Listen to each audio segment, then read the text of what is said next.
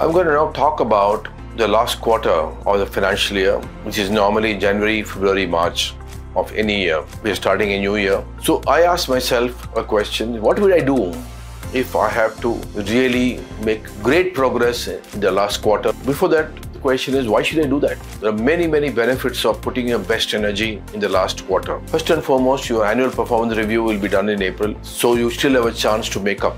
At least one quarter is available for you to make up. Whatever you have done in the first 3 quarters, you try and make up. Second, bosses remember mostly what you did or did not do in the last quarter. Bosses have a very short memory. When your annual review comes in May or April, they're going to remember the last quarter the most.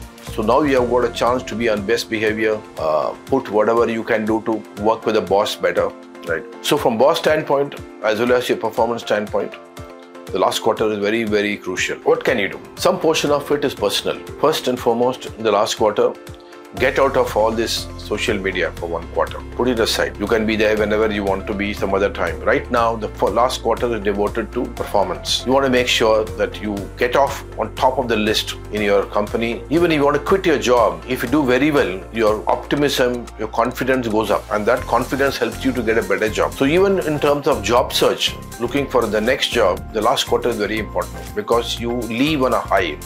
People who leave on a high do very well in the next job. So let's go back and ask, what can I do to improve my performance? So first and foremost, start work early. I would say this is the time you should make a promise to yourself that I'll get to work early. Second, this is very important. Identify 2 or 3 people in your company who are in the same role who are doing extremely well. Our own study shows that the top performers do 2 things very well. First, they prioritize their time to do certain critical tasks very well. They don't do everything. They only do a few tasks, typically 10 to 15% of the job, of the roles in that or task in that role. 15 tasks are critical. They know what those critical tasks are. This is one of their secrets of success. The second one, these critical tasks, they do it in a different way. They have seemed to have discovered some secrets of success. So what you will do is to identify these 3 or 4 people or talk to them on the phone, tell them you want to meet them, ask for time, and to ask them to be their guide for 3 months. Ask them what are the things which they do on a daily basis. What time do they get up? What are the things they do in the morning? What are the things they do in the afternoon?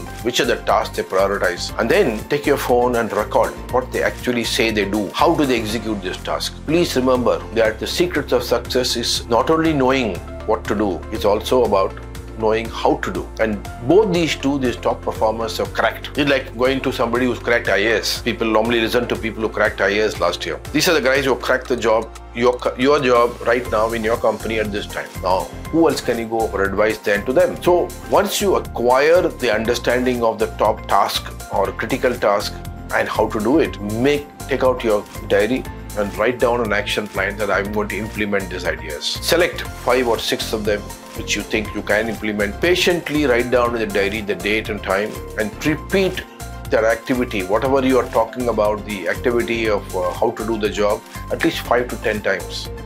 Because data shows that if you want to learn something new, a new way of doing things, acquire a new habit, you have to do some 10 times. So have that energy and commitment to try this new idea of how to execute that subtask or a particular critical task at least 10 times. So over the period of quarter, you suddenly realize your performance improved. Why?